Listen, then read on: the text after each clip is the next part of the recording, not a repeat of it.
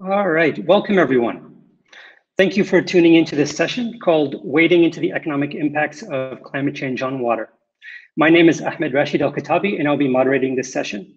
I'm a postdoc at the US Environmental Protection Agency in the Office of Water, where I work on research projects related to various aspects of water management, including topics related to water conservation and the quantifying of economic benefits related to improvements in water quality. Before turning the mic over to our presenters, I'll briefly motivate why I think the topic we're here to discuss today is of utmost importance, with just a thought on the bigger picture that kind of unites the presentations that you'll be hearing this session. Water resources are increasingly scarce and increasingly, and in many places already strained due to population growth, increased competition over water resources, land use decisions, and extreme weather events. Changes in climate are exacerbating this strain by either further limiting the amount of available water, decreasing its quality, or both, which can have dire consequences for the provision of drinking water, the agricultural sector, and other aspects of development. These consequences underscore the importance of, one, quantifying the economic impacts associated with climate change, and then two, evaluating approaches that can address these impacts that can still promote economic development. There's still a lot we don't know on these fronts, so I'm excited to hear and learn from the cutting-edge research that our speakers will be presenting this session. Before we get started and wade into talking about economic impacts, I'd like to address some housekeeping issues. First, I would like to thank our main sponsor, Edison International, and all of the event collaborators. I would also like to thank the production managers and staff working tirelessly behind the scenes. This symposium would not have been possible without their hard work. Second, there will be a total of 3 presentations this session, each of which will last about 20 minutes. There will be time, about 5 minutes after each presentation for questions, but then there'll be a dedicated Q&A session at the very end. And this brings me to my final housekeeping issue, which is I'd like to invite and encourage all of you to ask the speakers questions, and you can do so by submitting questions through the Q&A by clicking on the question mark button.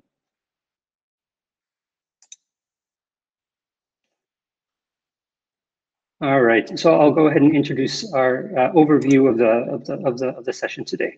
During this session, we'll be hearing from 3 speakers. First, we'll hear from Dr. Valerie Mueller on evaluating the economic impacts associated with increases in the salinity of water resources due to sea level rise, using data from Bangladesh. Dr. Mueller is a professor at Arizona State University in the School of Politics and Global Studies.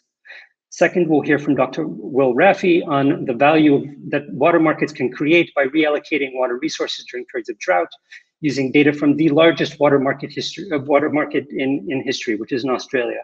Dr. Rafey is a professor at UCLA in the Department of Economics. And last but not least, we'll hear from Dr. Katrina Jessoe on how pricing groundwater can change farmers' water usage and thus address externalities that arise from excessive groundwater irrigation. Dr. Jessoe is a professor at UC Davis in the Department of Agriculture and Resource Economics. So that introduction, I'd like to invite our first speaker, Dr. Mueller, to go live and take the stage.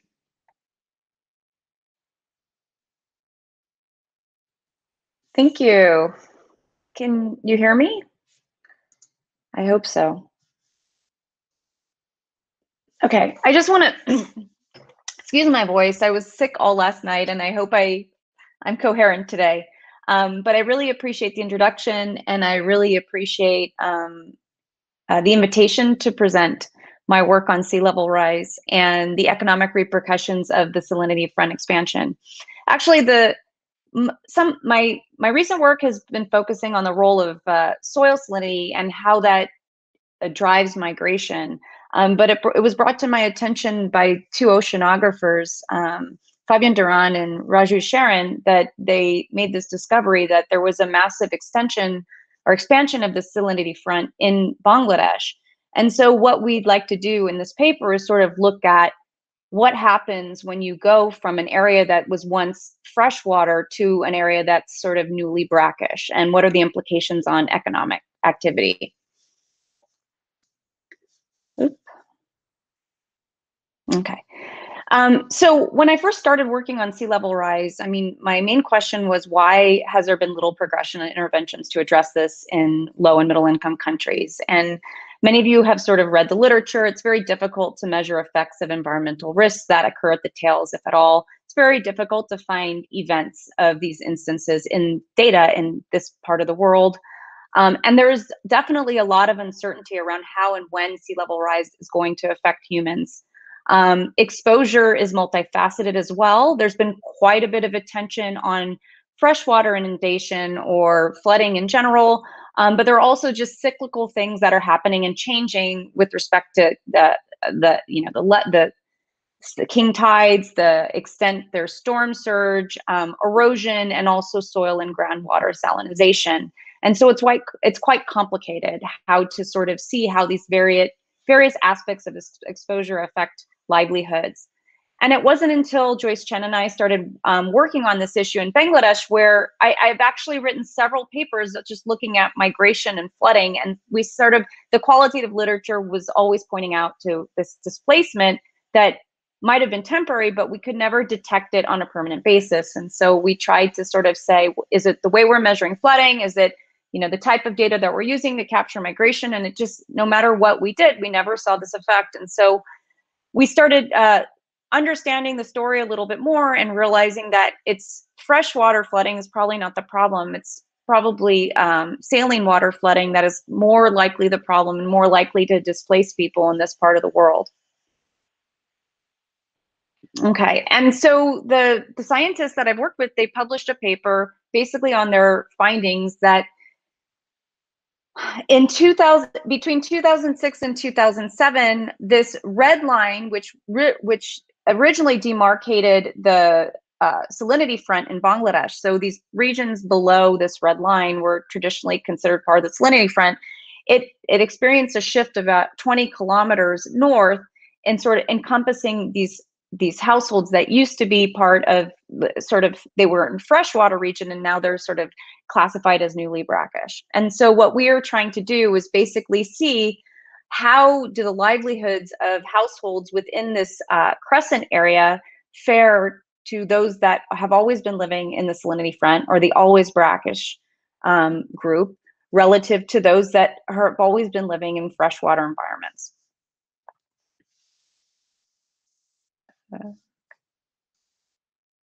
So there's two research questions that we're trying to answer here. First, are there short-term economic losses from the salinity front expansion? And what practices might have led to these short-term losses? And this contribution probably there's several linkages to different literatures. First, there's a policy contribution in that the salinity front expansion of 20 kilometers is equivalent to what was projected to occur over the coming century. So we can actually measure actual benefits to sea level rise rather than focus on projections. Typically, the economic literature is focusing on impacts of coastal areas, and we're actually looking at the impacts of newly exposed areas. As I said before, most studies are focused on flooding, particularly freshwater flooding, and they're not really differentiating the effects of inundation from salinization. And then finally, few studies are actually measuring the effects of increased salinization on broader economic activity. There has been some literature looking at correlations with yields. All right, so to get an understanding of what this means, we need to have an understanding of what levels of water salinity are dangerous. And so the 0.6 units on the practical salinity scale, basically if you have water at that level, you cannot drink it. But anything above 2 PSS cannot be used for rice irrigation purposes. And that's precisely what was occurring in those newly brackish areas. There's a paper by Desgupta et al. That show that high yield variety rice output is 15.6% lower in locations with soil salinity greater than 2 PSS. So we at the very least expect that the livelihoods of rice farmers are going to be affected. All right, now there's several reasons for the shift in the salinity front. One is increase in sea level, but there are also a few other things that are happening with respect to the hydrology. It's in result of lower river discharges and also a decrease in groundwater levels, and that often happens when you have people over irrigating rice. So this is basically our research design. The newly brackish area that's sort of we consider our treatment group is basically the unions that are in between, the unions and the households and the unions that are in between this red and blue line, which demarcate the two salinity fronts, the old one and the new one. And then what we did was we wanted to compare these unions and households to those unions and households that are about 10 kilometers south and 10 kilometers north of those areas. And we basically, to be conservative, we also drop any of the unions that are sort of intersecting those lines because it was just too difficult to determine, to what extent one should be included in one region or the other. And we're using several data sources here. We're looking at nightlight intensity over from 2000 to 2013. I know there are other more recent data sets for nightlight intensity, but we wouldn't have sort of pre-salinity front observations. We're also looking at the enhanced vegetation index to look at vegetation more broadly. And these are the unit of analysis for these is the union level. And then we also are analyzing the agricultural census of 2008. And there we're going to look at a variety of things.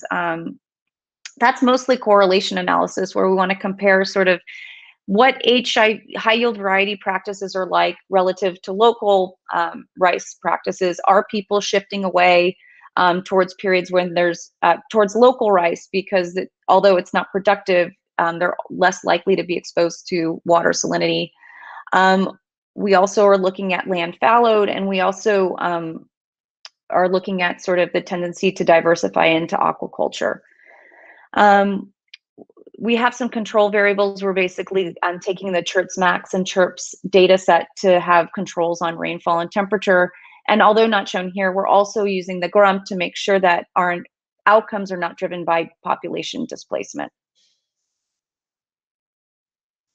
Okay, so we estimate different specifications, but the main one is this. We're going to look at these outcomes and include union and year fixed effects. We're going to focus on the treatment is sort of whether the union or the household is in the newly brackish area interacted with, whether this is the outcomes occurring after 2007, and then we have our temperature and rainfall controls, and we're clustering at the union level.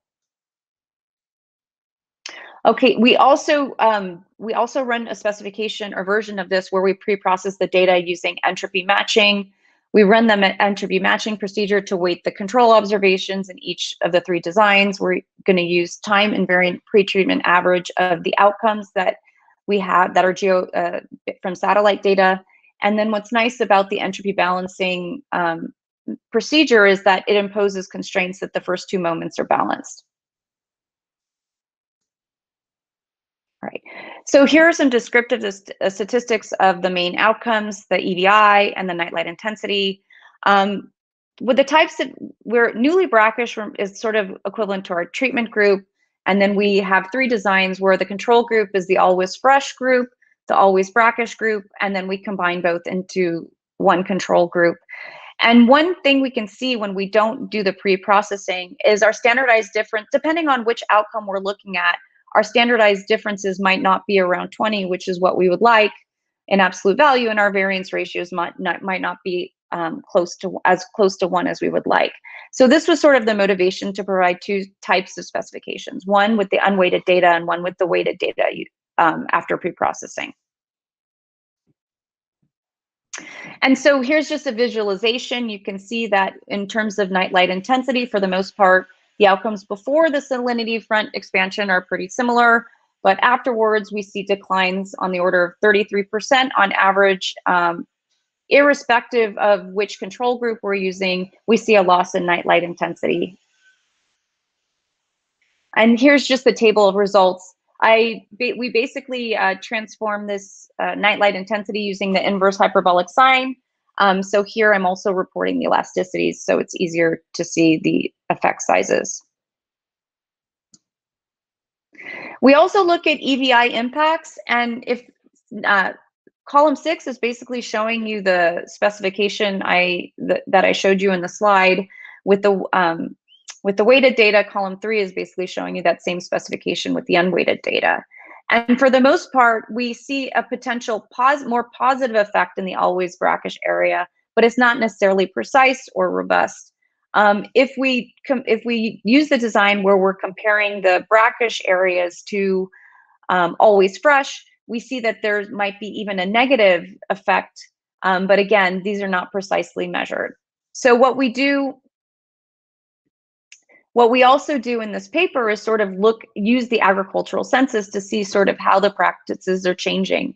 And for the most part, we see that production is that on the one hand, people are sort of substituting high yield rice, which is not as productive under high water salinity conditions, with the local rice that's produced at a time where the water salinity is lower. We also see that there are some tendencies to diversify into shrimp production. And we also see that there's quite a bit of land that's being taken out of production. And so the combination of these types of practices might be explaining why we see this sort of small effect on vegetation annually overall. Thank you.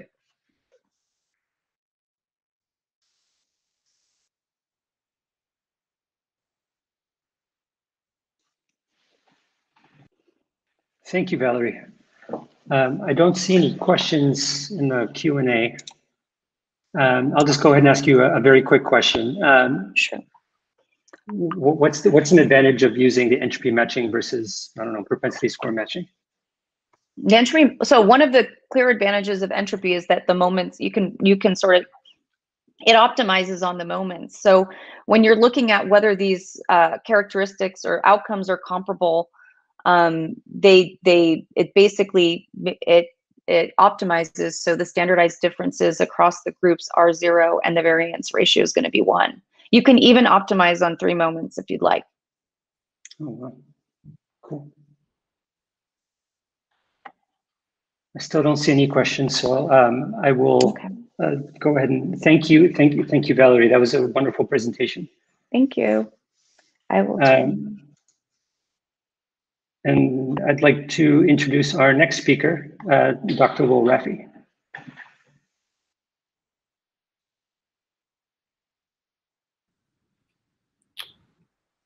Great.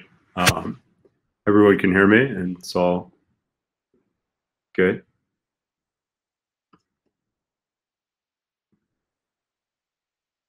All right, I will assume that everyone can hear me. So thank you for inviting me to talk about some of my research. This is a broader set of papers which are focused on the fact that climate change is making water resources increasingly scarce and variable, as we understand. This is not just the case for water, but across the board for all natural resources. But the institutions that we have for managing scarce resources, in particular water, were typically designed by hydrologists and engineers, often in a past era. And so what's not well understood is how this potential for water misallocation will interact with climate change. Many have suggested that water markets can be potentially valuable institutions for improving allocative efficiency, but there has been limited evidence to date that has demonstrated that these water markets can deliver substantial value. And this is in part because, in theory, they may not create any value and could be potentially bad. So river flow constraints can impede trade, non-competitive conduct can give rise to market power, and liquidity constraints, which are common to agricultural settings, can all dampen or even reverse the gains from water trading. So my paper is an approach to value water markets in a way that is sensitive to these evolving hydrological conditions that generate conflicting economic predictions, and does not assume that trading is efficient, competitive, or even necessarily creating social value.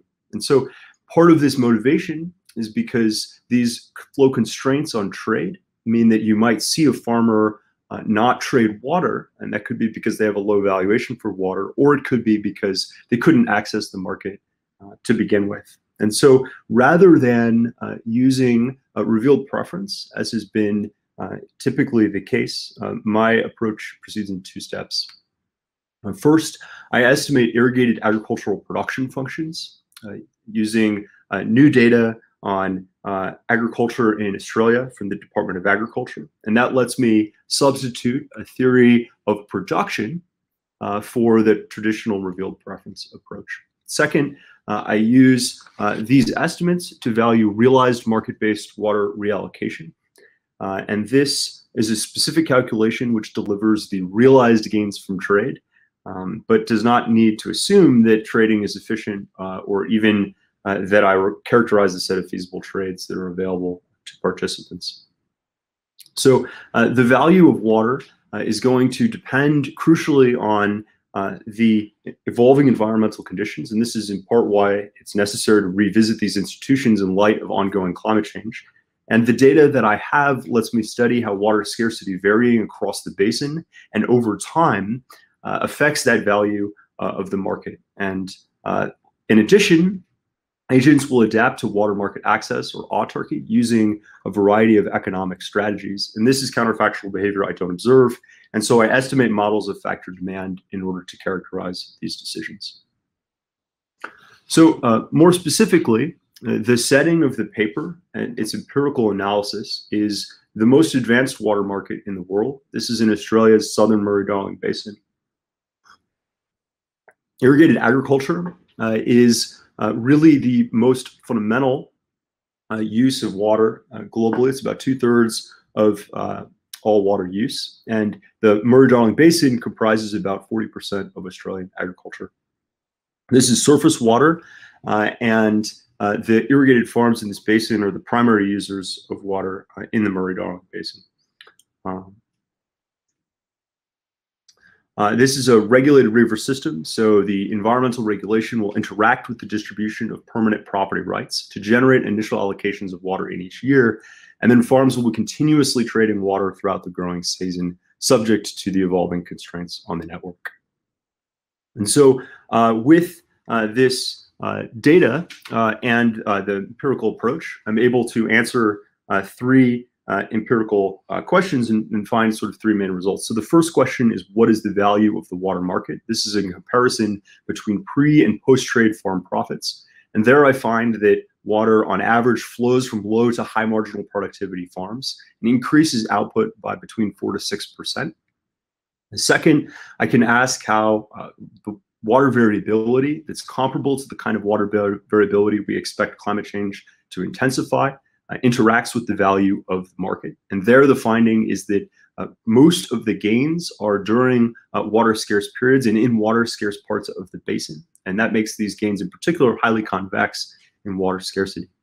And finally, the economic channels for adaptation are economically meaningful in the sense that a benchmark model that allows labor and materials to adjust avoids overstating the gains from trade by about 1/3. And a longer run infinite horizon model that allows land use decisions to adapt has about 1/5 of the value of water trading arriving from the perennial and forward-looking crop choices, which are investments that make more sense in a world of more predictable water access under the market. So this paper's primary contribution in the context of environmental economics is to demonstrate that water markets can create a considerable value. And this is in contrast to a series of papers which have, in the last 4 or 5 years, looked at limited gains from trade in other settings, such as Chile and the Western United States. It's also substantiating conjectures that go back to the 60s and 70s that used simulations and economic theory to suggest that these gains may be potentially high. In addition, by proposing that a water market can be an institutional adaptation to climate change, these results are building on other work which have shown how markets can change our view of the damages of climate change and expand our sense of the portfolio of potential adaptation strategies. In addition, the work is also contributing to literature more broadly in economics about factor misallocation. And there I'm drawing on new techniques that have used the allocation of factors across firms and how those firms make their decisions on inputs in order to learn something about their production technology and infer some of the efficiency properties of the allocation under a relatively limited amount of assumptions about market structure or regulation. All right, so I want to talk a bit about how water trading works in the Murray-Darling Basin and why it's such an interesting market before I talk about the model that I use to learn about the value of trading, how I estimate that model in a way that's consistent with the theory and its implications for the value of water trading in a changing climate. All right. So I'm focusing in particular on these irrigated farms in Australia's southern Murray-Darling Basin. So the Murray-Darling is about 400 square kilometers. That makes it approximately the size of California. It's a connected river network in the sense that the dark blue line in the center of the graph is the River Murray, and that flows east to west and forms the legal boundary between the states of New South Wales to the north and then the state of Victoria to the south. And then the water flows from there into South Australia. And so the orange dots are large-scale dams, which are manipulated by government engineers who can predict and manage and monitor these river flows. And the basin itself is inhabited primarily by these irrigated farms. And so these farms are subject to an evolving system of environmental regulations that determine the amount of water that is made available at the beginning of each year. And these annual caps that are determined in each region based on interstate water sharing agreements and in each year based on the overall river inflows into the dams are then allocated to farms who can then trade those rights with one another.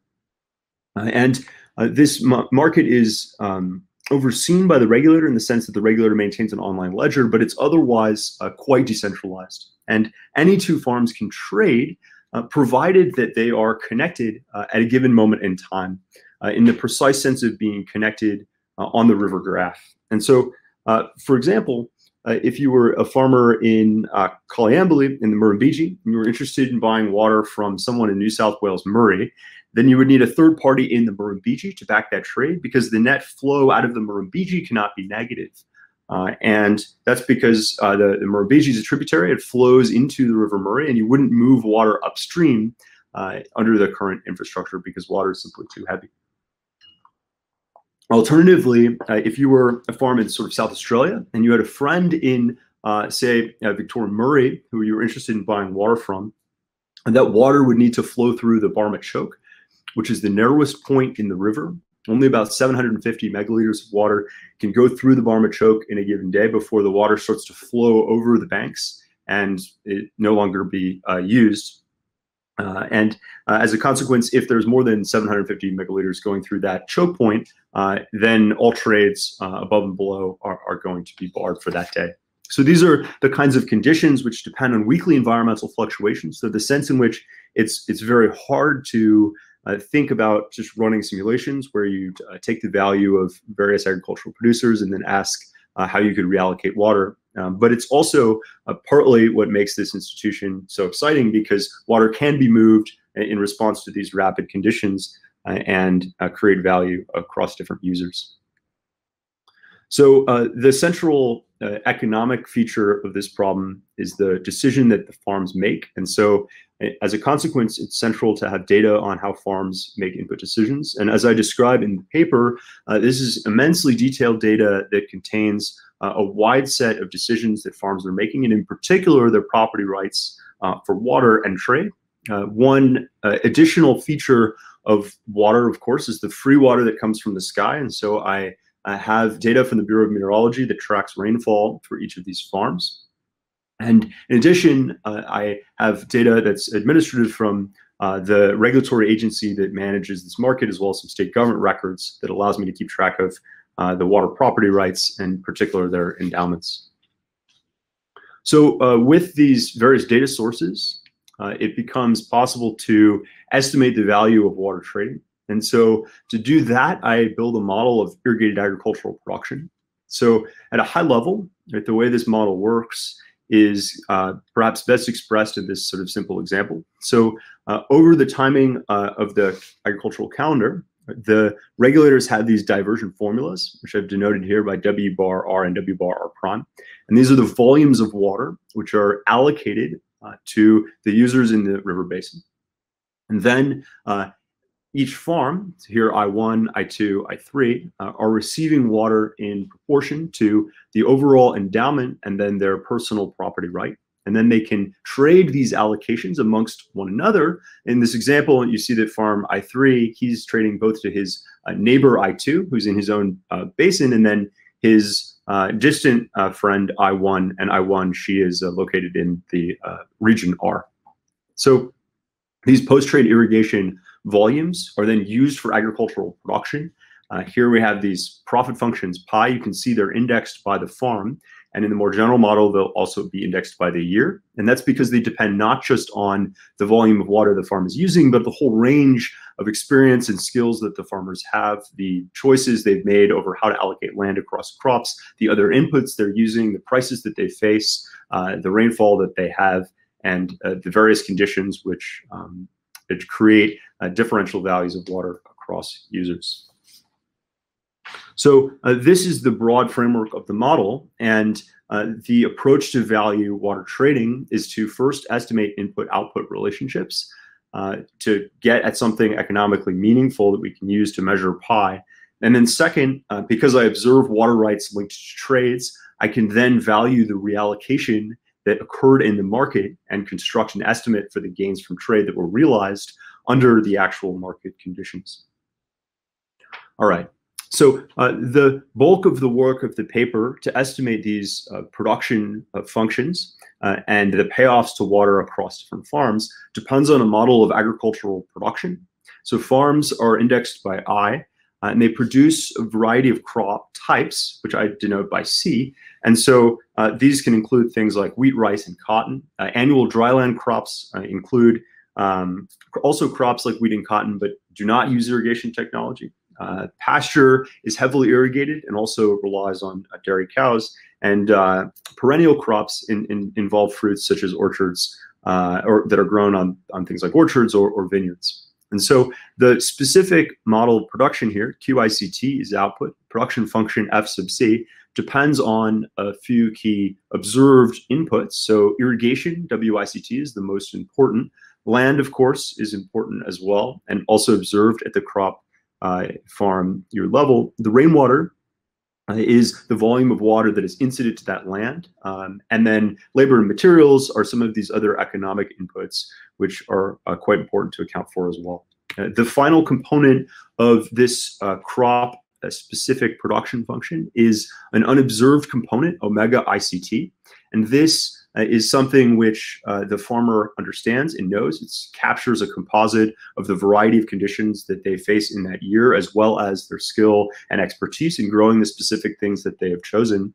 And this unobserved productivity is then combined to generate the output that they are able to produce. And there's not a very strong restriction on the extent to which this productivity is generated, and that is precisely what allows a flexible model that can capture some of the various reasons why farms might produce. At the same time, as you can see in this equation, it's additively separable in log output, and this is an assumption that rules out the possibility, for example, of differential irrigation efficiency at the crop type level for farms. The decisions that farms make will occur according to the agricultural calendar, and I'll also assume that farms choose labor and materials in order to maximize their profits, and that they're not influencing crop prices or wages through their output decisions or their hiring decisions, which reflects partly the fact that Australia has many farms, and also because Australia exports about 2/3 of its agricultural commodities abroad. There are not similar restrictions on this irrigation WICT, and that's a crucial part of the framework that I discuss more in the paper. And this is exactly what makes the estimates that I construct agnostic to the specific kind of market structure. And by not assuming that the water market or that the allocation under the water market happens to be efficient or a consequence of revealed preference, I'm not sort of constructing the hypothesis that we're interested in testing, which is whether these markets do deliver value. Okay, so with the estimated production functions, it's then possible to construct estimates of this value of the market. And there we would do that by first constructing causal relationships between agricultural production and the water input that is being used. And the big challenge to identifying this causal relationship is that because farms know their types of productivities, then farms who are sort of on average more productive might be using more water, but that would create an upward bias in the relationship between water and output that we would like to resolve. And so this is a problem that goes back all the way to 1944. There's a econometric paper that was written during World War II by Jacob Marshak and William Andrews. I'm using modern methods in the estimation of production functions from industrial organization to learn something about the farm's productivity from the decisions that they make on auxiliary variables. And I'm also constructing a new instrument that uses how water is allocated across farms under these property rights regimes to isolate a form of quasi-experimental variation in water access. And that final assumption is motivated by the mechanical nature of these diversion formulas. But in particular, it will rule out omitted environmental variables that are correlated with both annual productivity innovations and diversion formulas, as well as potentially endogenous regulatory responses to productivity innovations. And the first is much less concerning, given that I observe farm level rainfall and I can control for basin and year fixed effects, because the variation happens within a basin over years in terms of the water availability through property rights. And the final concern about endogenous regulatory responses is also less of an issue for me, because the law that is written, the Water Act of 2007, rules out these kinds of discretionary policies and requires that agencies use these diversion formulas that are specified ex ante. And this is also consistent with my conversations with river operators in the Murray-Darling.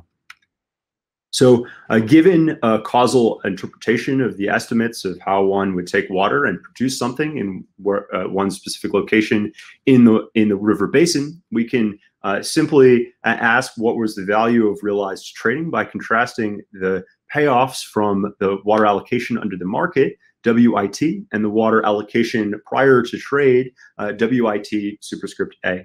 And there, I find the primary estimate, the first main result of the paper, is a 6.2% increase in agricultural output over this 9-year period. And that's something that's quite significant, I argue, from a climate change perspective. And that is because if you were to ask by how much would you need to reduce water across all farms in the basin before output fell to the level that it would have been prior to trade, the answer to that question is about 11.8% of water resources. And that uniform decline in water resources is comparable to that which is being predicted by the short-run climate models that the Murray-Darling Basin uses for its planning, which generate predictions of between 9 and 13% surface water in the average year, and scenarios that are more extreme in the tails. The second main result here asks how the value of the water market changes when water scarcity changes. And so there's a particularly simple way to study that question, which is to take farms and stratify them by the relative water scarcity that they've experienced and ask what was the gains from water trading for those specific farms.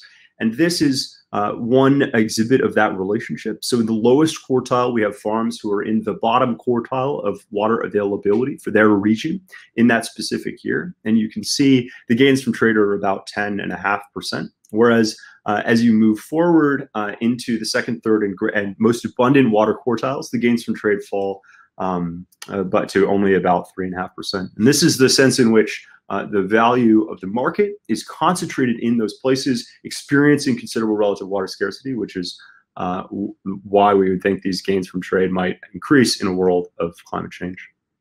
So those are the two main empirical results. I want to simply close by saying that I just started at UCLA this summer. And so for those of the audience who are in the UCLA community, please don't hesitate to reach out to me. My email is just rafey@ucla.edu, and I would love to continue this conversation in person. I thought this conference was going to be in person, but at this point, it's cliche to make these kinds of remarks. Thank you. Look forward to your questions.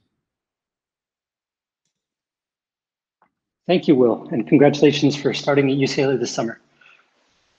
I don't see any questions for you just yet. It's a very shy group so far.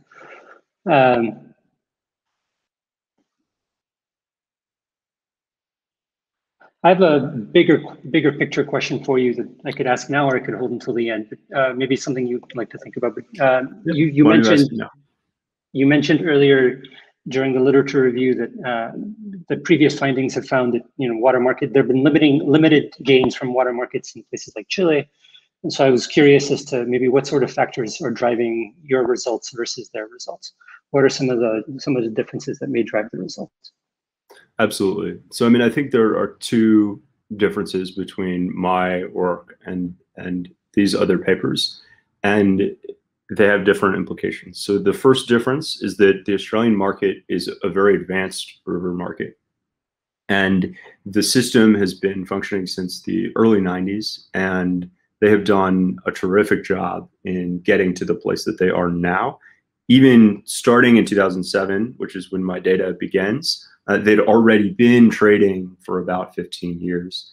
And that kind of institutional experience is crucial to understand the success of this experiment. So I view these results as a proof of concept, demonstrating that advanced mechanisms can function effectively. And that, I think, is an important existence result that was absent from the empirical literature.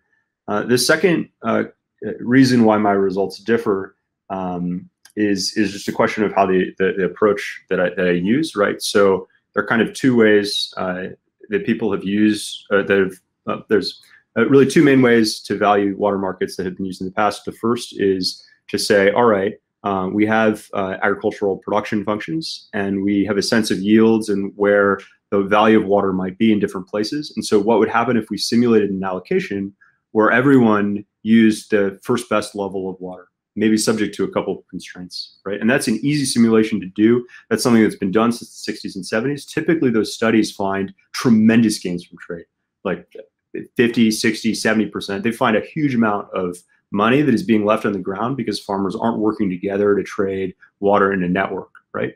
And those results are important, but they're also really hard to interpret because they're so fragile and dependent on the model of river trade, which is typically sort of swept under the rug.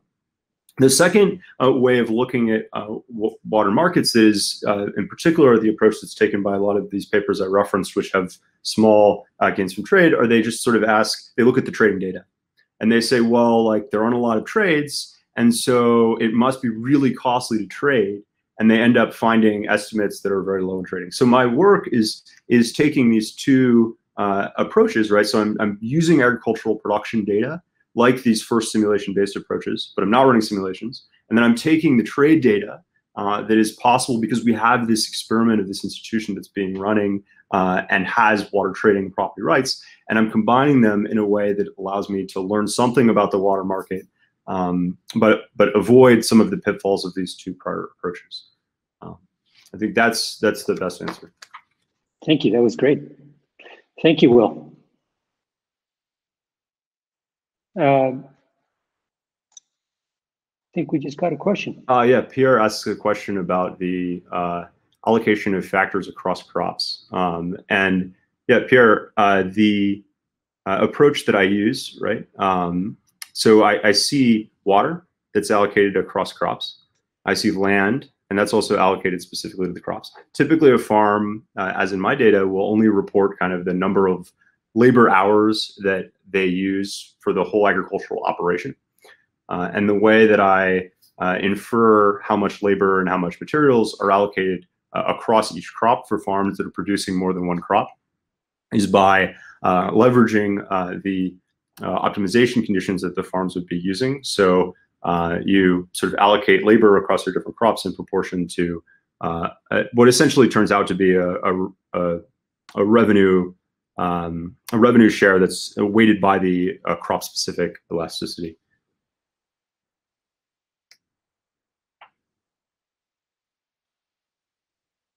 Okay, great. Thank you, Will. I think we'll move on to our final presentation, and then we'll come back with hopefully more questions at the very end. Last but not least, Dr. Jessoe will be talking to us about groundwater pricing.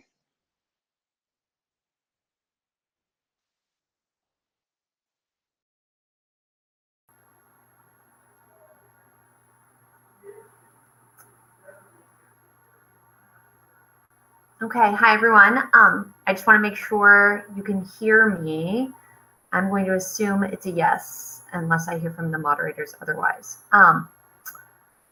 Yes, great. Okay, so today what I'm going to do is I am going to talk about the long-run industry impacts of pricing externalities. And the context in which I'm going to look at this question is groundwater and agricultural land use in California. And in my mind, this relates to climate adaptation along kind of two fronts. The first is that we're going to start to think about using prices as a tool by which to manage groundwater.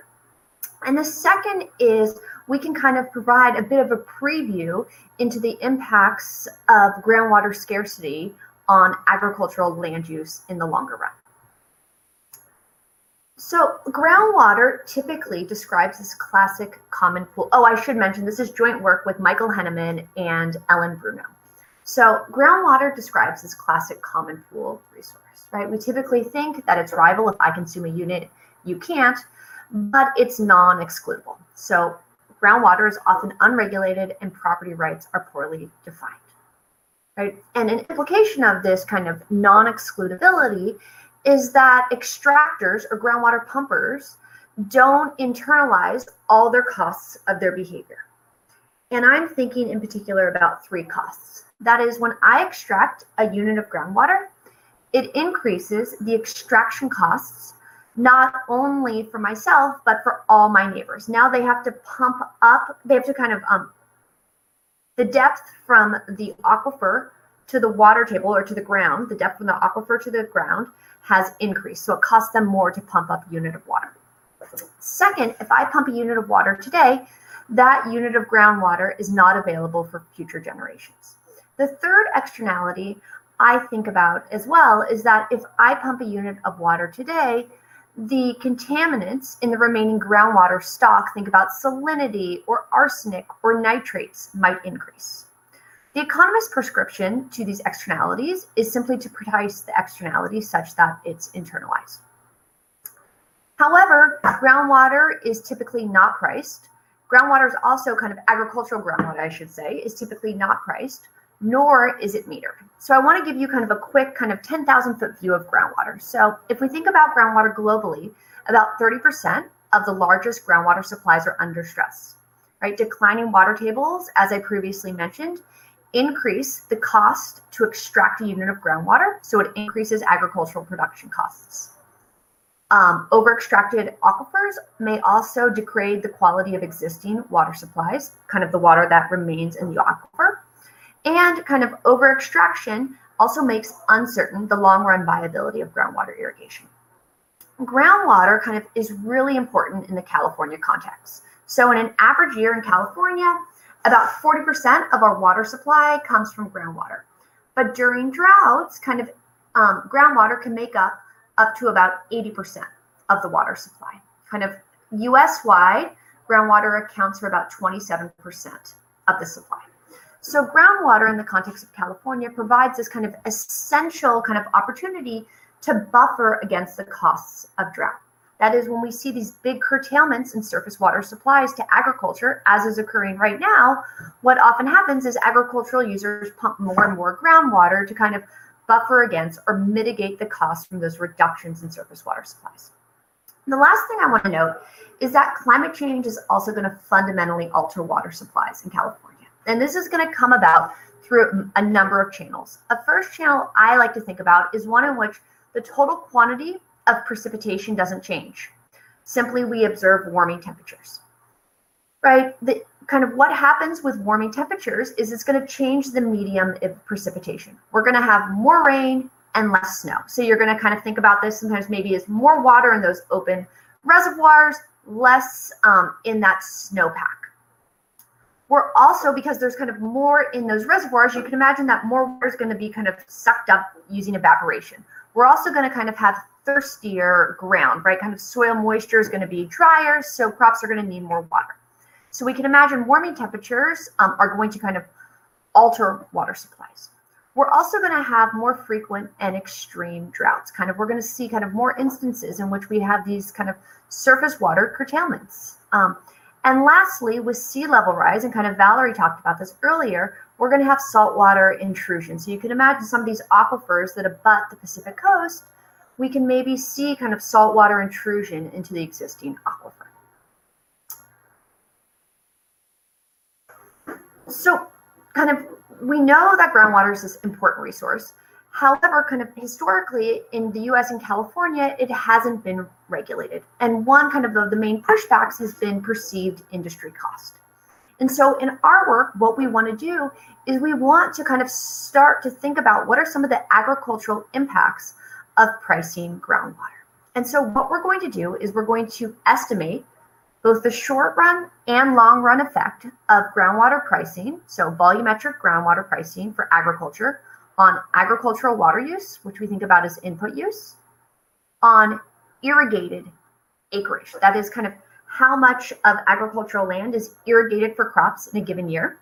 We're going to look at the impact of agricultural groundwater pricing on land fallowing. That is, this is agricultural land that you don't irrigate in a given year. We're going to look at the impact on crop switching. And we're also going to look at the impact on firm exit. That is, you convert your agricultural land to non-agricultural land, or you simply move it out of crop production. The way that we're going to do this, or the setting in which we're going to do this is we're going to do this in an irrigation district that charges volumetric pricing for agricultural groundwater. And this district also meters its water. So we're going to use data on quarterly groundwater extraction from 900 wells. This utility also collects annual spatial land use data kind of at the field level every year. The research design that we're going to take advantage of is we're going to take advantage of a shift from a single volumetric price for all users to two geographically distinct prices. Now, it's a really simple question that we're asking in this paper, right? What is the short and long run effect of agricultural groundwater pricing on agricultural water use and land use? Really simple question. But kind of quantifying this has been challenging. And why it's been challenging is particularly kind of trying to kind of needle in or zoom in on this long run margin of response. So agricultural land use decisions aren't these short run decisions. They're typically these longer run decisions where kind of the time between planting a crop and harvesting a crop can take from somewhere between 6 months to up to 10 years. If I'd given this talk 5 years ago, I would have said, we don't know very much about the impact of volumetric pricing on agricultural water use and land use. However, that's no longer the case. Recently, there's been kind of a wave of papers that look at how water use responds to volumetric water pricing in the short run, right? And kind of in general, these studies deploy a panel data approach that uses monthly or yearly variation in prices. However, what these studies are not well suited to do or designed to do is to capture these longer run responses, such as agricultural land use. So what we're going to do in our paper is we're going to deploy a fundamentally different approach. And what we're going to do is we're going to take advantage of this one-time and permanent price split. And we're going to look at the impact of this one-time and permanent price split on land use 1 year following the price split, 2 years following the price split, 3 years following the price split, and so forth. So why is this question important? Well, we think it's important for a few reasons. The first is that in practice, we just have really little experience with groundwater pricing. And so we're going to provide kind of an on-the-ground evaluation of groundwater pricing to address groundwater externalities. The second kind of policy relevant aspect of our work is we think we're going to be able to weigh in on discussions about how to regulate groundwater in California. So recently, California passed the Sustainable Groundwater Management Act. And what this act does, among other things, is it requires groundwater basins in California to achieve stable groundwater levels by 2040. Now, this rule is kind of vague about what it means by sustainability or stable. It also provides these different groundwater agencies a lot of flexibility in the instruments that they're going to use to achieve compliance. However, to date, if you pour through these different plans, you don't see a whole lot of demand-side approaches, right? You see even fewer that lean on prices. And so there's really kind of little familiarity with, but lots of resistance to prices. And so we think our work can weigh in on the use of prices as a tool by which to manage groundwater under incoming California regulation. And lastly, we view our work as contributing to discussions on climate change adaptation. Right, and we see this kind of in a few ways. The main one is that groundwater provides this really important resource by which to kind of mitigate the costs of surface water shocks or drought. And we think prices may be a tool by which to jointly manage groundwater and surface water. Prices are also being used as a tool kind of to construct alternative water sources by which to buffer against the costs of surface water shocks. So we view our work as also kind of contributing to kind of policy discussions on climate change adaptation strategies. So into our setting. So we're going to look at agricultural groundwater pricing in the Pajaro Valley of California. This is shown in this yellow circle. It's this productive agricultural region on California's central coast. It's sandwiched between Santa Cruz and Monterey counties. And about 97% of the water supply in this area comes from groundwater. So there's not really kind of this outside surface water option that's available in most other districts. Now, the Pajaro Valley is unique in that it charges a volumetric price for agricultural groundwater. And the reason they did this was to address increased salinity from saltwater intrusion. So what happened over time was that groundwater extraction led to a declining water table, such that parts of the water district started to fall below sea level. So that is the reason why the Water Management Agency introduced volumetric groundwater pricing to kind of slow down groundwater extraction, but also to partly fund alternative water supplies in the form of recycled water supplies. However, there was only a limited quantity of recycled water available. So what the water district did was it established 2 water zones. So this map here, I have again the Pajaro Valley Water Management Agency. That's kind of in blue. Every black dot is a geocoded groundwater well. The purple shaded area is the area inside the delivered water zone, while the non-shaded area is the area outside the delivered water zone. Only farms inside the delivered water zone get access to water. Access to recycled water. So in 1994, the water district introduced volumetric pricing, and all agricultural users paid the same rate. So in this figure below, what we have on the x-axis kind of time, on the y-axis we have groundwater price, and we're going to kind of look at how it changes over time. So up until 2010, everyone's paying the same price. Then in 2010, we see this price split. And there's about a 21% increase in prices inside the zone relative to those outside the zone, where there's kind of this difference in prices holds for the first kind of 6 years following the price split. So why did this occur? Well, it all comes down to Proposition 218. So in California, we have this proposition, and what it kind of requires is it requires that local governments must get taxpayer approval for property-related fees, and that the taxes charged, i.e. in our case, the water price, must reflect the proportionate service received. So Griffith kind of saw this, and he sued the water district on the grounds that it violated Prop 218, right? The reason being that while everyone paid one price, only those inside the delivered water zone benefited from recycled water deliveries. So Griffith wins, and we see this price split, with those inside the zone facing kind of a permanent kind of 21% increase in price relative to those outside the zone. So the data we're going to use to look at the impact of this price split on land and water use is comprised of quarterly groundwater extraction data from each of these geocoded wells in the Pajaro Valley, where each of these black dots, again, demarks a well. What I plot out here is, again, we're plotting out mean well level extraction over time by whether or not you're located inside or outside the zone. So the outside is in green and inside is in orange.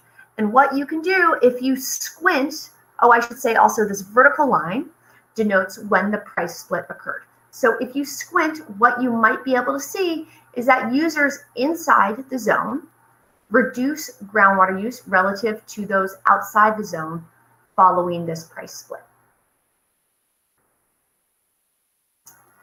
The second data set we're going to lean on is we're going to use annual land use data. And so what the agency does is they go every year and they survey the land and they note what is grown on every single field. So how are we going to use this data? Well, our kind of research setup is going to be this diff and diff framework. So we're going to have these two farm types.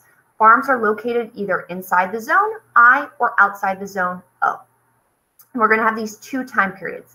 You either we have period before the price change. So this is pre-October 2010 when all farmers pay the same price, and post-October 2010 when we have this price split. And what we're going to do is we're going to compare the change in water use post and pre-price split for those inside the zone relative to that change for those outside the zone. I think I might have just, there we go. I'm going to skip over the slide, but this is just to provide kind of indirect evidence in support of our parallel trends assumption.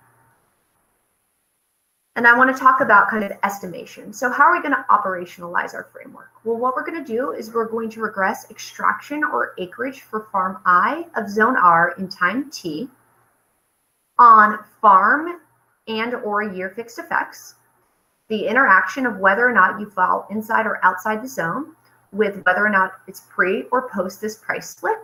And depending on the specification, we're going to kind of control for a number of region time varying observables that might confound estimation.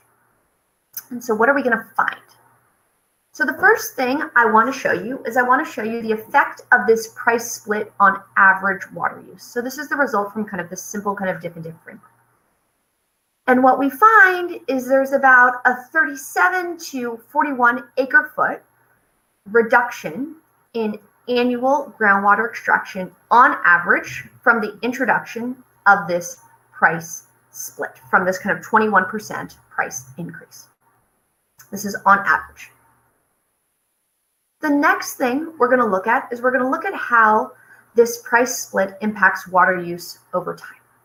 So I want you to focus on 2011. That is the first year following this price split. 2012 is the second year following this price split. 2013 is the third year following this price split, and so forth. And so kind of the first thing that popped out to Ellen and I is that the fact kind of that the reduction in water use in response to this price increase increases over time, right? So this was kind of our first kind of cautionary lesson that we saw in leaning kind of too much on these short run estimates. And what we find is that if we compare kind of the first year of this price change to 2020, what we see is that the reduction in water use grows from 17 to 53 acre feet per year. The next thing we want to do is we want to look at the effects, this is really what we're after, of this price split on agricultural land use. You can also think about this as maybe the effect of water scarcity on agricultural land use. And so what we find is kind of this first green line, or kind of this first orange dot, it's not really a dot, shows us the effect of this price split on the quantity or acres of agricultural land in the first year following the price split. This second, or 2012, kind of the information corresponding to 2012 shows us the effect of this price split in the second, the effect of the price split on agricultural land use in the second year following the price split, and so forth. So what we find here is that it takes time to retire agricultural land. We see this contraction in agricultural land where farmers are moving their agricultural land out of agriculture. Maybe they're moving it to kind of urban use or just kind of wild land, but they're retiring or contracting the quantity of acreage used for agricultural purposes. However, again, it takes time to retire agricultural land, and a short run analysis would have failed to detect this response. So we see this about this 18% contraction on average in agricultural land in response to this price increase. The next thing we were wondering is, well, what type of agricultural land is retired? And so here what we're plotting out is we're plotting out on the y-axis fallowed land. So if you're kind of newer to agriculture, as I was, what I learned is that you have agricultural land, and this land is comprised of kind of two general categories, either irrigated land, on which you're kind of irrigating your crops, or fallowed land, on which you're not growing crops in a given year. However, the sum of fallowed land plus irrigated land is your total eligible agricultural land. So what do we find? Well, what we find is that this price split leads to, or this price increase leads to kind of this contraction in agriculture, or this exit out of ag, but by a very particular type of land, and that is fallowed land. So farmers, what they're doing is they're taking their fallowed land and they're converting it out of agricultural land. But again, we don't detect this until 2 years after the price split. Interestingly, we start to find, though, beginning in 2016, that there's this kind of slight increase in fallowed land, and we were also wondering what was going on. So we wanted to look at irrigated acreage. So on our y-axis now, what we have is irrigated land. This is the quantity of acres on a given farm that is irrigated in a given year. So what we see is that in comparison to fallowed land or agricultural land, irrigated land, especially at first, is relatively insensitive to this price increase. We don't see farmers really reducing kind of the quantity of irrigated acreage in kind of the first few years of this price split. Over time, however, right, if I look at kind of 2016, 17, 18, we start to see this reduction in irrigated acreage. Interestingly, if we pair this with a fallowed acreage result, what we see is this reduction in irrigated acreage corresponds with this commensurate increase in fallowed acreage. And what we think is going on is farmers, kind of after they retire their fallowed land, are starting now to toggle between irrigated and fallowed land. So they're kind of temporarily not growing crops on agricultural land. Our kind of last result is what happens to crop switching in response to this price split or price increase.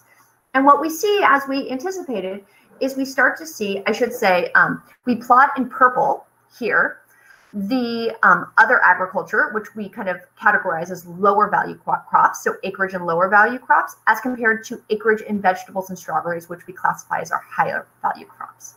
And what we see is that in response to this price split, there is kind of crop switching, or farmers are reducing or moving out of agriculture a very specific type of crop. That is, we see a reduction in the acreage devoted to lower value crops, whereas we don't really see a change in the quantity of land devoted to vegetables or strawberries. So what do we take from this?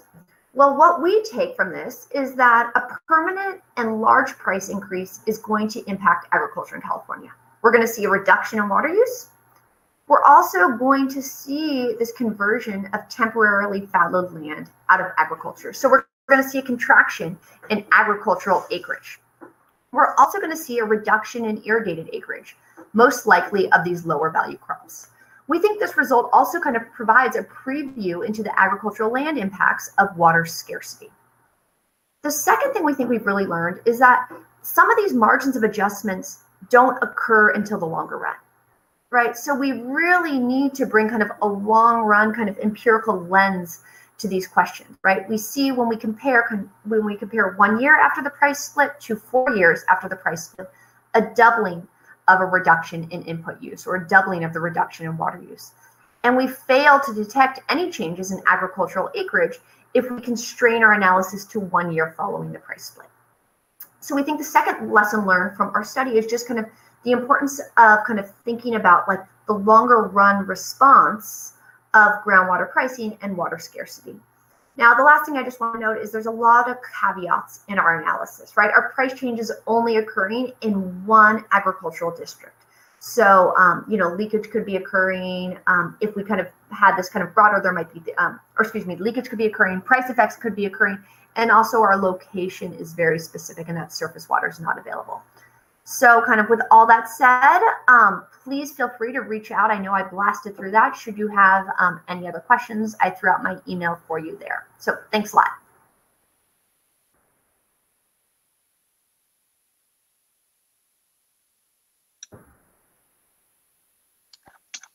Thank you, Katrina. That was a fantastic presentation.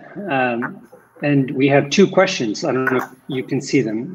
The first one is by Kathleen Miller, or from Kathleen Miller. She asks, in the context of high interannual variability in precipitation and groundwater recharge slash base flow discharge, how would that affect the desirability of interannual variability of groundwater pricing and or subsidies for managed aquifer recharge activities?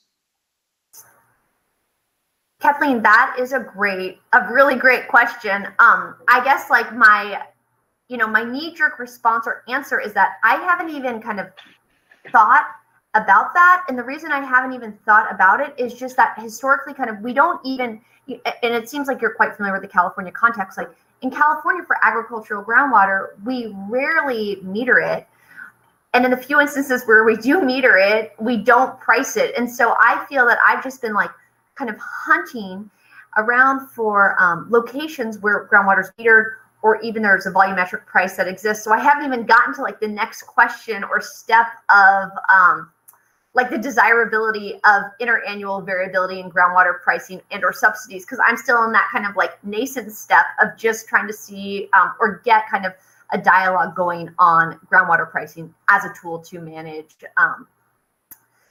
manage groundwater. I should say, like, the only other thing I want to say on your question, Kathleen, is again, in the California context, if you go over to the Coachella Valley, which is over by Palm Springs, what they actually do is they have groundwater pricing. And the reason they do it is exactly what you said, is for aquifer recharge activities. So they go and they kind of artificially recharge the aquifer using groundwater prices. I'm sorry, I'm having a hard time seeing these questions. You have another question from Daniel Foster. He asks, earlier in the presentation, you mentioned pumping can cause contamination of groundwater. Is groundwater processed after extraction? Therein, would improvements in water treatment methodologies affect pricing or accessibility? Daniel, a really good question as well. So here again is what I understand about this, and this isn't necessarily the Pajaro Valley context, but is the Coachella Valley context, is groundwater is processed for extraction when it's used for drinking water purposes. Often it's not treated when it's used for agricultural purposes. So we think about it as raw. I guess another thing that I think about is different contaminants can be treated differently. So, you know, and I'm using the running example I have in my head is nitrates, where it's really hard to treat nitrates in the groundwater source. So would improvements in water treatment and methodologies impact pricing or accessibility? So I guess your question is, if we could have a treatment methodology that just removed all the salinity from the groundwater resource, then we shouldn't worry about this. And I think that's a fair point. You have another question from Louis Chua. Curious about why you decided to decompose fixed effects, i.e. year, county. Would you consider watershed year fixed effects? We do year, we do county, we do year, we do well, and then we do county year. I want to say we only are using one watershed, but that is a good point and one that I will make note of, Louis, and consider incorporating once I could kind of give a firm answer on. I want to say it's just one watershed because it's just one groundwater basin, but I can't confirm that. What are the lower value crops? Would that be grains and the like? Ned, that again is a really, really good question. I wish I could answer it. I feel like on our team, I bring like the water perspective, and I feel as if I'm the consumer of the agricultural perspective. And so I can't comment exactly on what the lower value crops are. We've just been like, that was just like one way we slice them. I would say another way we're also trying to think about this, which I think would be really interesting to think about, is how the price split impacts longer run crops like trees versus annual crops. But I would have to let you know, Ned. I don't know that off the top of my head. Should I answer the next question? Is that okay, Ahmed? Sure. So it's more this last one is a comment, and I can augment it with an actual question. But Colleen asks, this is what Colleen says. Thank you so much, Katrina, for your work and sharing your knowledge. I don't really have a question. I'm just floored by the fact that groundwater is not metered or priced in California. That seems insane to me. While I'm skeptical about the effectiveness of capitalism/market-based approaches to the capitalism/market-based problem of climate change, it does seem like even beginning to value such an important resource like groundwater, it does seem like an even beginning. It seems like a start to valuing an important resource like groundwater. Thank you for working on this. I would augment this question by asking how are prices for groundwater set? Okay, so I would want to say a few things. One, Colleen, thanks for the comment. I think it's not all doom, in the sense that one thing that's happened is that over time, groundwater has been so over-extracted in California that I think this is one of the reasons we saw the passage of the 2014 Sustainable Groundwater Management Act, right? So in 2014, we have this kind of landmark regulation for groundwater in California, and it's requiring all these groundwater basins to achieve stable levels by 2040. And so what you see is like hundreds of these sustainability, and it's this bottom-up regulation. So they have the formation of each of these groundwater sustainability agencies. They have to come up with these groundwater plans by which they're going to achieve ground water levels. So I guess what I should say, Colleen, is that you're right. It is insane that groundwater has not been metered or priced, given especially that agriculture accounts for 80% of water use in California. But I will say the landscape is really changing. And so I think as an academic, it's a really fun time to be working on this, because if there's ever a time to start to think about the promise or the perils of market-based approaches to manage groundwater, kind of now's the time to be in that discussion. And then Ahmed, yours was how are prices determined? Prices determined, or maybe even better, what are some of the challenges to implementing prices in this sector? I think one of the main challenges is, again, I mean, if you work on water in California, also in residential water, agricultural water, Prop 218, right? It's just this idea that it's really hard to price water because you have to show that it's kind of proportionate to the benefit you receive, right? So when we think about pricing structures that we use in California for maybe electricity, those can't be transferred necessarily to the water context because of kind of the institutional framework.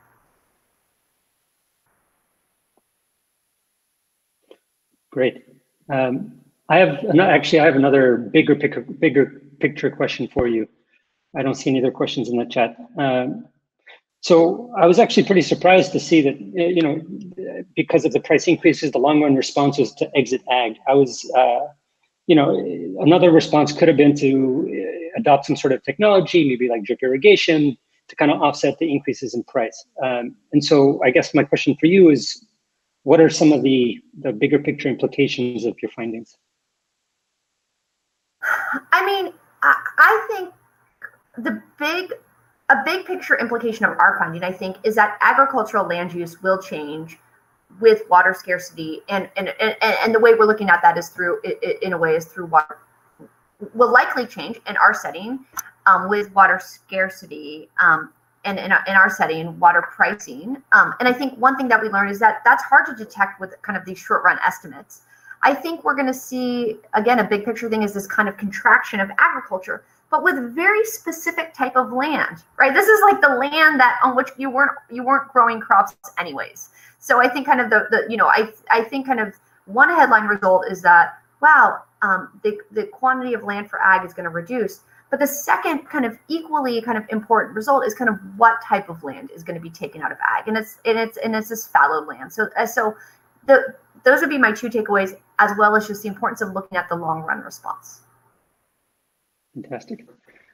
So we have one more question from Kyle. How does social equity come into play in this conversation, especially for small farmers of color? Are groundwater price increases accounting for the ability for farmers to pay for these rising costs, or is it forcing small family farmers out of business?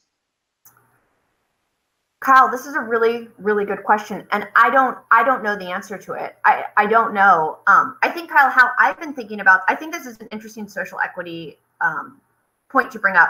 How I have been thinking about social equity recently, though, in the groundwater setting is not so much like a farmer to farmer comparison, but is more a farmer to domestic well user comparison. So if you go to like the San Joaquin Valley in California, where most people use groundwater, what we see happening is that, and it's right now, it's just kind of this like qualitative or even a correlational analysis, is what you see happening is you see kind of this strong correlation between droughts and the drying up of these domestic wells, right? And so that's a social equity issue I'm thinking about, is that kind of these lower income communities and kind of people of color, these domestic well users are the ones that are kind of suffering kind of disproportionately, kind of in this correlational sense, from the drying up of wells in response to droughts or kind of groundwater pumping. So I'm thinking about the interplay between domestic users and farmers, less so kind of across farmers, but that's a really, really, really important and interesting point. But I don't know, and I wonder if we could design, and one thing we should be thinking about is, if we do design markets or market-based approaches, like how do we design those with an eye towards kind of their distributional implications as well? You have another question from Carrie. If farmers are fallowing land after price increases and also taking out fallowed land out of agricultural use, is that resulting in a removing of productive land from the agricultural land base, or is the fallowing temporary? So I interpret fallowing as temporary. So I think about, and again, this is my nascent understanding of agriculture. You might have a much better understanding of this. Is I think about you have your kind of, the way we look at it is someone has their property. That's how we're empirically looking at it. And on their property boundaries, we know if land is used for agriculture or if it's not. So if it's not used for agriculture, it's permanently converted out. Within agricultural land, you could be doing two things. You could be either irrigating that land, so you're growing a crop on it in a given year, or you're fallowing it, so you're not irrigating it on a given year. So I think when they're taking fallowed land out of agricultural use, they're retiring that land. I think when they're taking irrigated land and they're moving it to fallowing, that is just a temporary response. So fallowing is temporary. Movement from fallowing to non-agricultural land is permanent. And the extent of the productivity of that land, I'm not quite sure. Okay.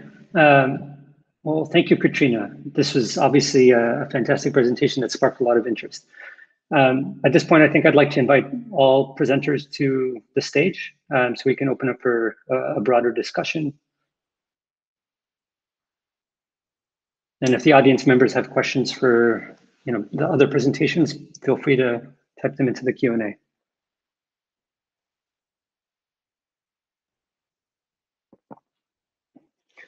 Valerie, I'll start with I have one question for you that I meant to ask you earlier, but didn't think to ask. So I think maybe it's more appropriate to ask you now anyway. After hearing from Katrina and Will about some of the more practical applications or interventions to address climate impacts, I would like to ask you, like, what are some ways that you know of that can constrain the salinity expansion?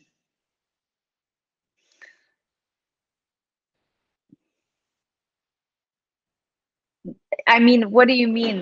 It's so how do we reduce the impacts? I mean, one aspect would be to sort of somehow control irrigation use in the region during the dry season, because a lot of the salinity is coming from the depletion of groundwater. But with respect to other interventions, I'm not quite sure.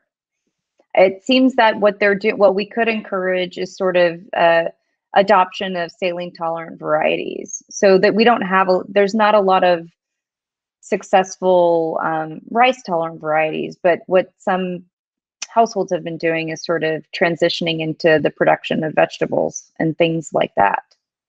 So one could sort of conceive an idea of developing a bigger market for those types of products.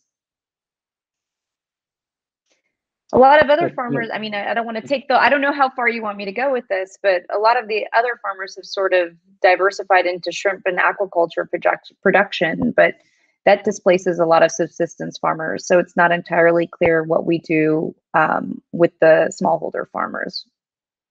And Katrina and Will, Oh, I was wondering if I could make a comment. Please. Just in response to your really great question for Katrina about how water prices are set. I think my sort of high-level comment is that's immensely important. And one way of setting water prices, as we know in economics, is to set quantities and then allow trade. And of course, another way is to just set fees directly. And I think there are a lot of interesting questions about which approach is preferable. I think one reason why specifying quantities and then allowing trade has prevailed in places like Australia is, and in fact, the California law is also a volumetric specification with a variety of implementation strategies. But I think that's because we can see how much water is available, and we can observe that, and we have a sense of what happens when things go too far and when there's no more water left. And so I think as we think about how to design these strategies for dealing with water, asking the question that you articulated, which is where is this price coming from, is just essential, because from a welfare standpoint, it's just not obvious what that price is, right? So Katrina's setting is really cool. You have two very different price paths, but there's also a very different reason why those two price paths are the way they are, because in one case, there is a clear externality for intrusion. In the other case, it's less obvious there's that externality. And so I think we have very limited understanding right now of how to construct these pricing systems in any optimal way. In part, that's because the system's been so far away from a reasonable pricing system for a variety of political economic reasons. In part, it's because there are a lot of measurement issues with what this happens to be the case. But in any event, I just think that I really liked that emphasis because it's essential. Thank you, Will. That was an excellent answer. It's something I deal with a lot in thinking about water prices for the residential sector, but the analog is, it's a lot more challenging in the ag sector. So Colleen has a question for all of you. She asks, do the researchers have any plans to work with indigenous communities in California about their priorities for water use and pricing? Living in dry part of Oregon, tribes are trying to maintain water in rivers for fish, which is antithetical to what irrigators are trying to do. Just wondering, that's a future interest for researchers. Thanks. I can answer that very clearly, no, because I don't work in California. But I know that it probably wasn't meant for me. It was my fault for, advocate saying it was for everyone. Yeah, I mean, I can answer that just in the context of Australia, right? So Australia has a long legacy with First Nations people, right? And there are more than 40 First Nations in the basin, the Murray-Darling Basin. And part of the Australian government's strategy has been to support property rights for water and activities for cultural flows. But I think, yeah, I mean, it's always an ongoing problem. And I think the one comment I will make is just there is this kind of interesting challenge with maintaining distributional outcomes and allowing for water trading, because the whole reason why water trading is creating potentially a value is through redistribution. And so that means water will have to leave places where it's not being productive to go elsewhere where it is productive. And how to manage that transition in a way that is equitable for the communities involved is a really important challenge. So on one hand, in an idealized economic setting, you have people who are engaging in voluntary transactions. And so I only sell my water as a community if the value I'm getting from that trade exceeds the value I could have from agricultural production. But in practice, the challenge there is you have many different interests who own water, and there are often spillovers. So you as a farmer might enjoy living in a community because there are other people in that community who are doing the same thing. And once some of them start leaving, it becomes a much less nice place to be a farmer. And so communities can unravel. And so there's been a lot of opposition to the free trade in property rights. But I think just like in making that transition, we have to be very careful to be attentive to these community concerns. But I don't think those community concerns are typically well, I think it depends on the specific setting, but one thing I'm really glad about the emphasis of distributional effects in economics has just been the fact that it's nice to think about these full distribution of outcomes because we have all this data. But a lot of the original focus in economics on efficiency was the idea that if you can improve welfare on net, then there exist transfers that can compensate people who are sort of worse off without doing those transfers, but then initiating those transfers. And so in the water context, people need to be compensated for those water property rights. And there are many settings where there does not exist compensation, and you should ban trade. But yeah, anyway, that's my answer. Thank you, Will. Katrina, would you like to comment?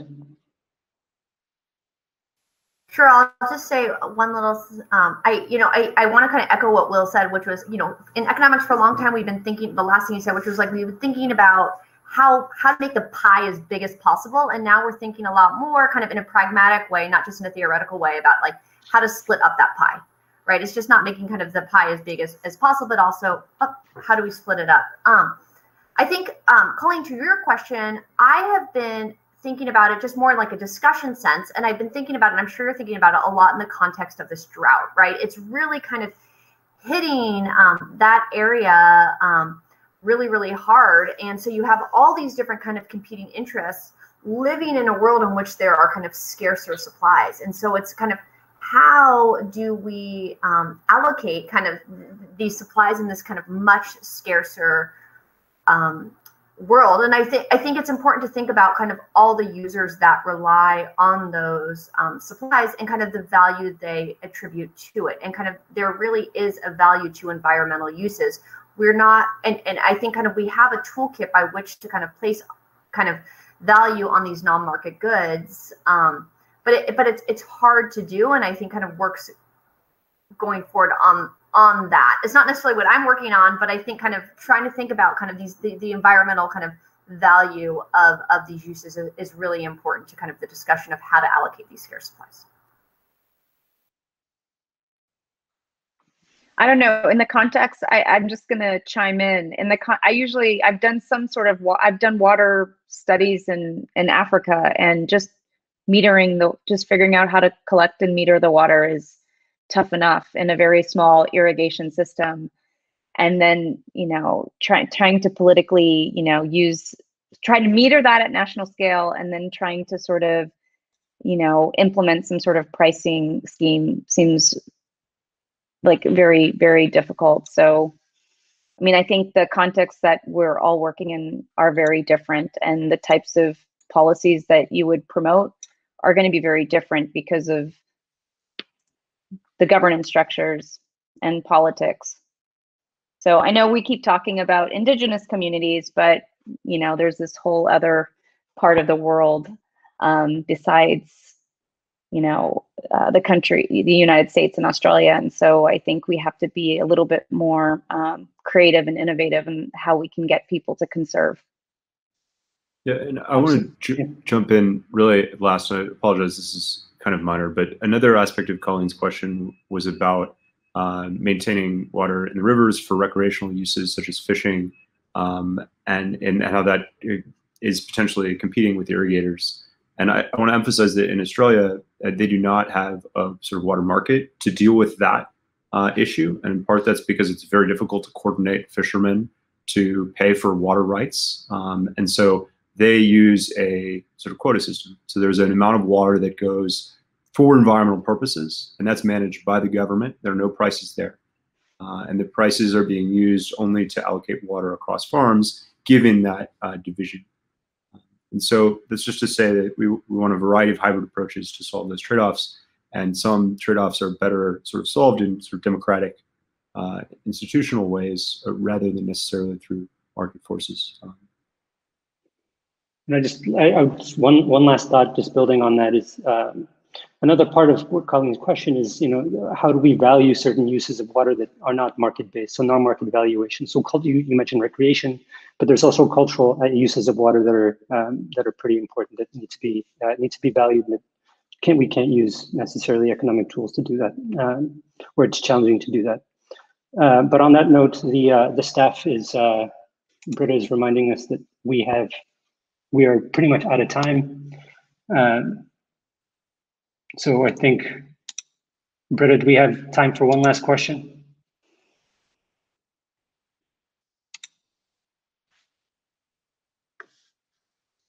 Yeah, great, fantastic. We just got a question in the Q&A from Lewis. Does the panel think degradation of natural capital is worth incorporating as a form of externality to lower ag productivity, biodiversity, etc.? Sure.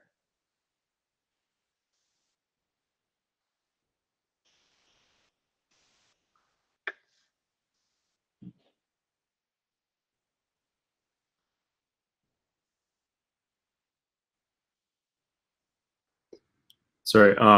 Yeah, I mean, natural capital is clearly valuable. I think it depends on the extent to which it's internalized by the agent, right? So you think about farmers who are having greater extraction costs because they're drilling deeper into their own well and there are no spillovers, then maybe it's less of a concern. But you know, natural capital, there's no question. And I think in the spirit of the broader discussions about water and intertemporal sustainability, you think about accessible water resources as being a form of natural capital. And that's part of what makes it such a difficult problem, because these dynamic optimization problems are very hard to solve, especially when things are stochastic and payoffs are nonlinear. And we just don't really know, right? And how to solve that capital management problem. But that asset pricing or dynamic perspective can be very helpful to clarify. I mean, a lot of us, everyone on this panel is sort of data driven, but there have been a lot of attempts to do this with modeling, like computable general equilibrium models or agent-based models. But I don't think any of us do that stuff on this panel. Yeah. Well, I'll just end by thanking you all. Valerie, Katrina, Will, thank you very much for your presentations. I learned a lot. They were very insightful, and the panel clearly, the audience clearly was pretty engaged. So thank you very much. Bye, thank you. Thank you. Thanks.